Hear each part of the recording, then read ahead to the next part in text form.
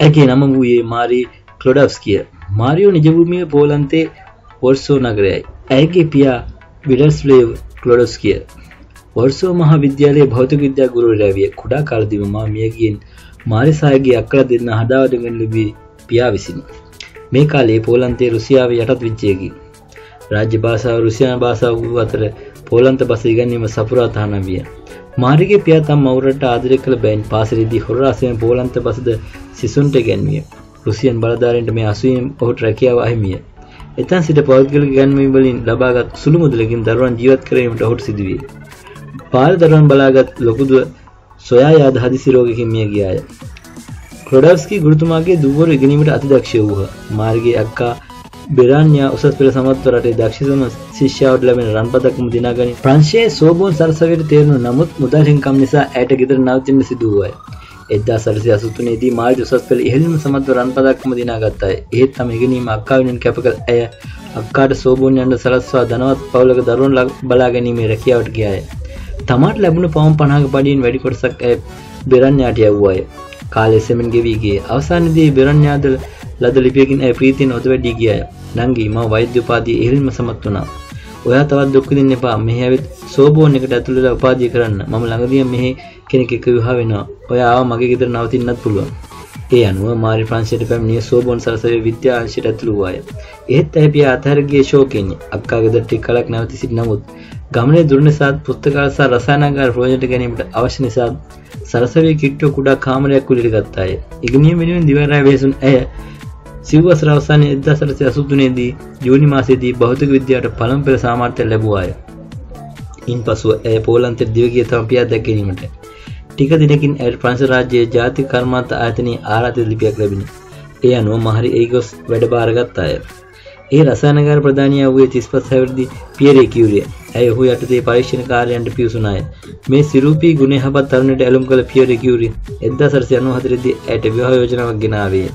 1895 ජූනි 20 වෙනිදා ඔවුන්ගේ විවාහ සිදු වූයේ ඉතාම චාම්මන්දමිනි. නවතත් සුපුරුදු රාජකාරියේ යෙදමින් මාරි තම ආචාර්ය උපාධිය සඳහා සූදානම් වූයාය. එයින්ද පළවෙනි ලෙස සමත් වූ ඇය තම උපාධි නිබන්ධනය සඳහා තෝරාගත්තේ ක්‍රෝමියම් නැවති විකිරණශීලී මූලද්‍රව්‍යයක්. යුරේනියම් හෝ ක්‍රෝමියම් වලට වඩා ප්‍රබල වූ විකිරණ ක්‍රියාකාරීත්වයෙන් යුත් වූ ද්‍රව්‍යයක් ලෝපස් අතර ඇති බව තරයේ විශ්වාස කළ ඇය එය සොයා ගැනීමට වෙහෙසුණාය. අමුලෝහ උණු කරමින් පෙරමින් බිඳුවෙන් බිඳුව පරීක්ෂණ ලක් කරමින් බලමින් බොහෝසේ වෙහෙසුණු ඇය යුරේනියම් මෙන් 300 ගුණයක් පමණ සක්‍රිය වූ පොලෝනියම් නම් ද්‍රව්‍ය සොයාගත් අය. තමා සොයාගත් ද්‍රව්‍යයට පොලෝනියම් යන නම දුන් ඇගේ මව් රට වන පෝලන්තයට ගරු කිරීමටයි. ඉන්පසු පියරේ කියුරිගේ සහාය ලබා ගන්න තවත් පරීක්ෂණ කිරීමෙන් ඔහු රේඩියම් සොයාගත්තා.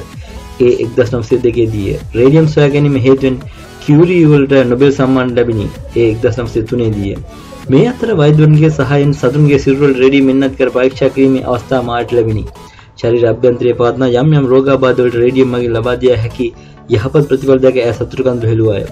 ඉතිහාසයේ පළමු වට විශ්වවිද්‍යාලයක මහාචාර්ය දුරට පත් වූ කාන්තාව වෙමින් මාරි කියුරි ප්‍රංශයේ සෝබෝන් සරසවියට පත්වීම ලැබුවාය.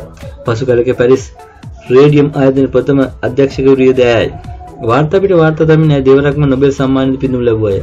ඇයට උපහාර පිණිස ප්‍රංශ රජයේ සේවයට අමතර ප්‍රසාද දීමක් ලෙසින් මාස්පතා ප්‍රෑන්ක් 40000ක් ලබා දුන්නාය.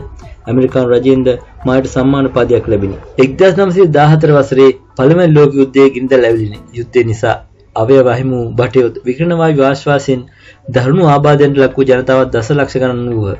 මේ ඔවුන්ට පිහිට වූ අවස්ථාවයි. මාරි එක්ස්රේ යන්ත්‍රයද රැගෙන අනාථ කඳුරු බලා ගියාය. දහස් ගණන් රෝගීන්ගේ බිඳී ගිය අවයවවල ඡායාරූපද විකිරණ වලට ලක්වන්ගේ පෙනහළු හදවත් අතුණු බහන් පවණක් නොව හිස්කබල තුළ ඡායාරූප පවා ගෙන දෙමින් වෛද්‍යවරුන්ගේ රාජකාරියට මනා සහයෝගයක් දුන්නාය. එමගින් සිය දහස් ගණන් මිනිසුන්ගේ ජීවිත සුවපත් කර දුන්නාය.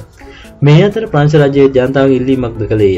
යුද්ධය නිසා රටේ ආර්ථික තත්ත්වය කඩා වැටෙමින් පවතී. රට ගොඩනැගීම සඳහා ඔබට හැකි පමණින් මුදල් හා රත්රන් වලින් ආධාර කරන්න යනුවෙනි. මාරි විවිධ රටවලින් තමාට තෑගි ලැබී තිබූ මුදල් සියල්ල එකතු කරගත්තාය. වෙනත් ධනවත් කතුන්ට මෙන් ඇයට රන්හවර නම් තිබුණේ නැහැ. ඇය සතු වූයේ ඇගේ දක්ෂතාවන් මත දිනාගත් රන් පදක්කම් පමණි. ඇය මුදල් සහ රන් පදක්කම් රැගෙන ගොස් රාජ්‍ය භාණ්ඩාගාරයට බහර දුන්නාය. එම රන් පදක්වල අමිල අගය දන්නා නිලධාරීන් ඒවා උණු නොකර ආරක්ෂා කර තිබුවේය. 1921 දී මාරි තම දිනයන් දෙදෙනාත් සමග ඇමරිකාවට ගියේ එම රජයෙන් ලැබුණු ආරාධනාවක් පරිදි. ඇය දවල මන්දිරයට සැපත්වත්ම රජිනකට කරනු ලබන මහත් වූ ගරු සත්කාරයන් හා හාසයෙන් ඇය පිළිගෙන ඇත. එමෙන්ම ඇගේ විද්‍යාත්මක සොයා ගැනීම මිලදී ගැනීමට පවම් කෝටි ගණනක් ගෙවීමටද කැමැත්ත පළ කොට ඇත. එහෙත් මාරේ කාරුණික ප්‍රතික්ෂේප කළාය. තම ජීවිතයේ අරමුණ මුදල් රැස් කිරීම නොව මුළු මහත් මානව වර්ගයට පොදුවේ සේවය කිරීම බව ඇය පවසා ඇත. අසහාය බුද්ධියකින් මෙන්ම අති උතුම් මානසික ගුණාංගයන්ද පිරිපුන් මේ ශ්‍රේෂ්ඨ විද්‍යාඥවරිය 1934 දී එනම් වයස 67 දී මෙලොව සමුගත්තේ වික්‍රමශීලී මූලද්‍රව්‍යයන් ආග්‍රහණයෙන් සෑදුණු ආබාධයක් හේතුවෙනි. දිනපතා අලුත්ම වීඩියෝ නරඹීමට පුදුම ලෝකයේ subscribe කරන්න. වීඩියෝ එකක් දාපු ගමන් බලා ගැනීමට bell button එක සක්‍රිය කරගන්න.